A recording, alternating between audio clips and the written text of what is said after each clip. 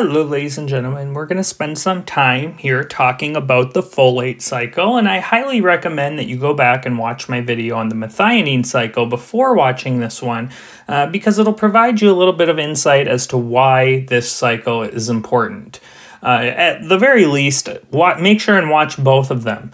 At the end of this video, I'm going to show you a picture of how these two cycles interact with one another. You really cannot fully understand one without understanding the other.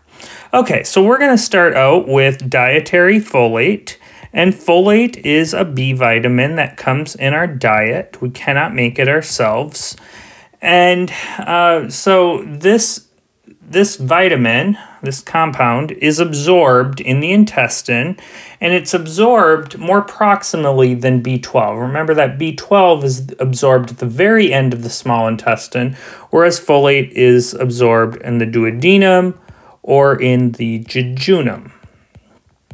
Now, I just want to preface this with the fact that both folate deficiency and B12 deficiency can result in a megaloblastic anemia, and they're both associated with dietary deficiencies. Now, if you've got a patient with a weird diet, maybe they're eating bread and potatoes and stuff, and they develop a megaloblastic anemia within a few months, they've got a folate deficiency because B12 can be stored in the liver for a very long time, for years. Now, on the other hand, if you have a vegan and they have been on that diet for years and now they're developing a megaloblastic anemia, then it could be B12 deficiency. And I could see a question like that coming up on the test where they give you a length of time where they've been on a weird diet. And if it's only been months, then you got to go for folate deficiency. Okay, so with that aside, dietary folate gets converted to dihydrofolate, and you do not need to know the enzyme that does that, but it is reduced. Then dihydrofolate gets reduced further to tetrahydrofolate, and you do need to know this enzyme. This enzyme is called Dihydrofolate Reductase, and in order to reduce that dihydrofolate, it does use NADPH. Next, tetrahydrofolate gets converted into something called 5,10-methylene tetrahydrofolate. And we're going to come back to that because that plays another role too. Then 5,10-methylene tetrahydrofolate gets converted to 5-methyl tetrahydrofolate. And this is kind of our point where we start to interact with the methionine cycle. So the enzyme that does this is called methyl tetrahydrofolate reductase, MTHFR.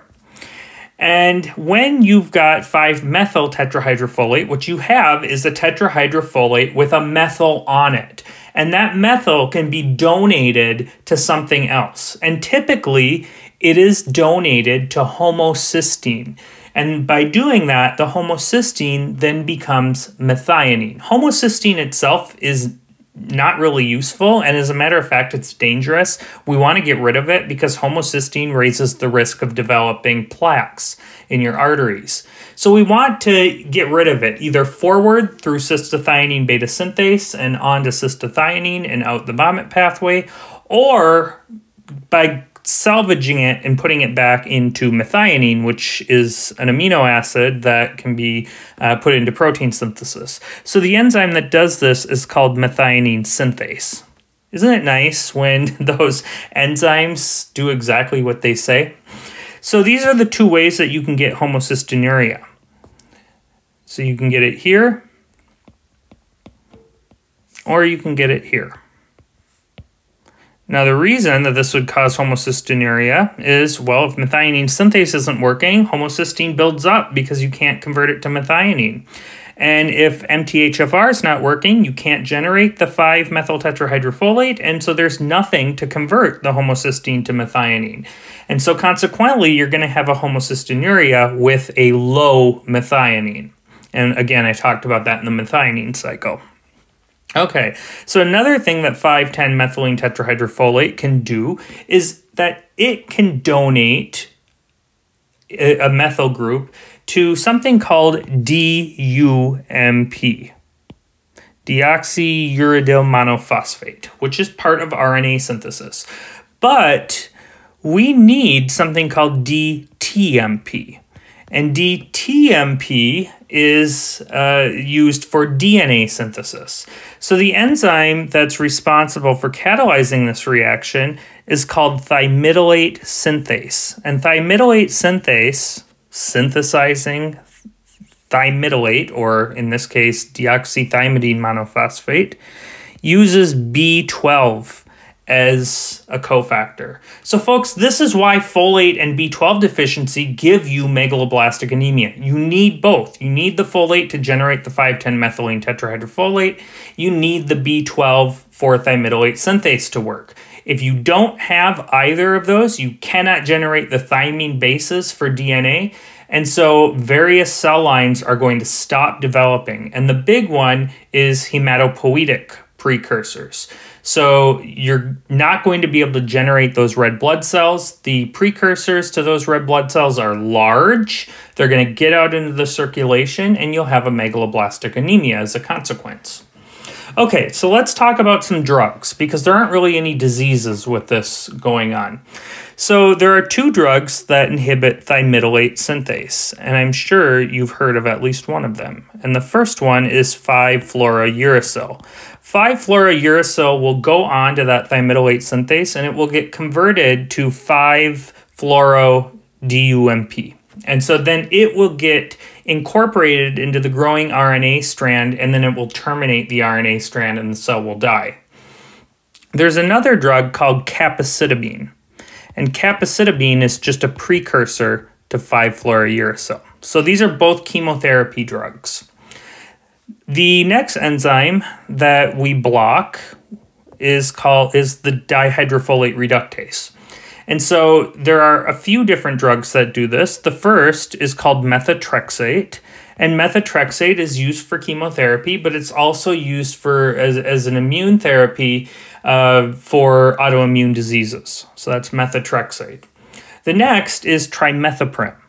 Trimethoprim is primarily used as an antibiotic in conjunction with sulfamethoxazole. And so trimethoprim sulfamethoxazole is a very common drug given for bladder infections along with other things. And sulfamethoxazole works completely differently, but these two drugs in tandem work really well for a variety of infections.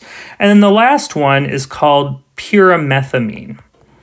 Now this one you probably don't write out for a whole lot, but purimethamine will come up on the boards because it's an important treatment for toxoplasmosis. So let's say you've got a patient with HIV/AIDS. They come in with focal neurologic signs. You think, maybe they got cancer. What's going on? You get a CT.